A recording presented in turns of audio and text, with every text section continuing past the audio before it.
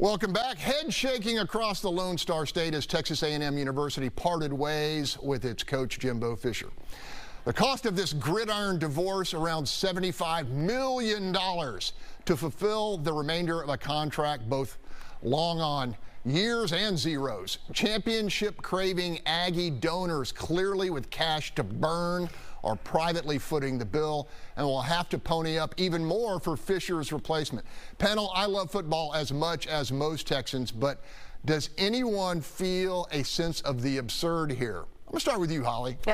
Yes, very absurd. I mean, it's just a kind of an extrapolation of this problem in our society where we prioritize sports over academics. And, you know, I'm glad this is private money, but we see this with public money when we look at the K-12 education system in the state of Texas. We've got these Taj Mahal football stadiums. We also have superintendents who get contract buyouts regardless of the reason that they were relieved. I think it was Katy ISD at a contract buyout was $750,000. Taxpayer dollars, not private dollars. This has got to stop. Look, I went to the University of Texas, and we are highly capable of this kind of behavior as well. I just found out you're a 12th man. What's your take on this? Fighting Texas A&M class of '94, and this is terrible. It's embarrassing.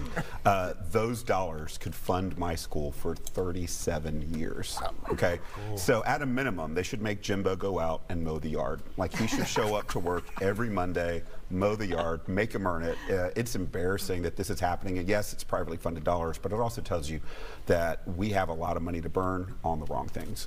All right, Marcus, I got to get your take on this. Oh man, listen, I have to agree with the sentiment that Paul expressed. This is, you know, I've heard it, the disclaimer of this is private money. Yeah, it is private money. It's not tax dollars money, but it is showing where we are as human beings, where we are as citizens, when we allow so much to happen in our city, our state, and our country, and our philanthropy is for, you know, football games to this tune. Here's the other tragic part.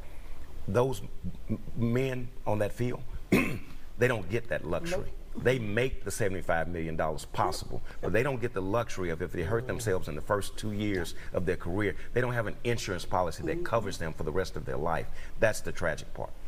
Gary, you've done settlements before. What do you make of this? It's an Aggie joke is what it is. Why this guy think about this. He already had 4 or 5 years left on his contract when he got extended for winning a bowl game, not winning a championship.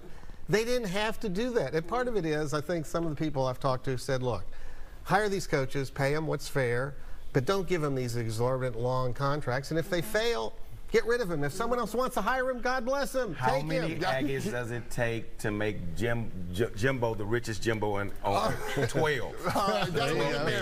Still to come, the Lone Star.